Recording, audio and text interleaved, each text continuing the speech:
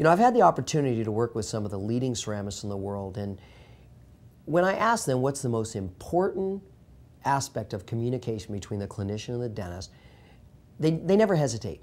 The first thing they say is photographs, photography. You know, they want to be part of this process of being there with the patient, and a huge advantage we as clinicians have over the ceramist is I have the patient in the chair.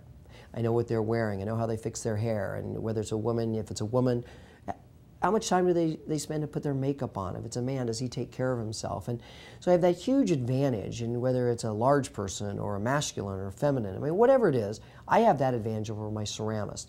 And I think that if we can get our ceramist closer to the chair, closer to where we are on a daily basis, we're going to have a better restoration and certainly a better relationship between the patient, the clinician, and the ceramist.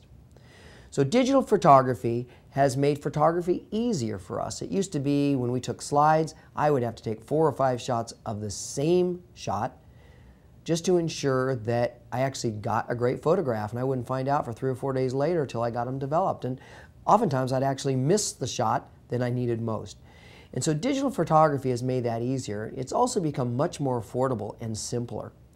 I'm going to explore with you today a very simple camera that is easy to use. I think, you know, the concept of KISS, keep it simple, stupid, I think that applies to digital photography, whether we enlist it to a team member, such as a hygienist or an assistant, or we do it ourselves. We want it to be simple, so we'll use it on every single patient.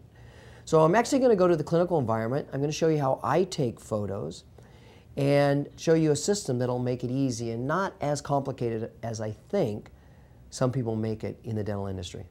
As I mentioned in the intro, I like to keep it simple. And there's a lot of different camera setups, and there's a lot of alternatives you can use in your own office.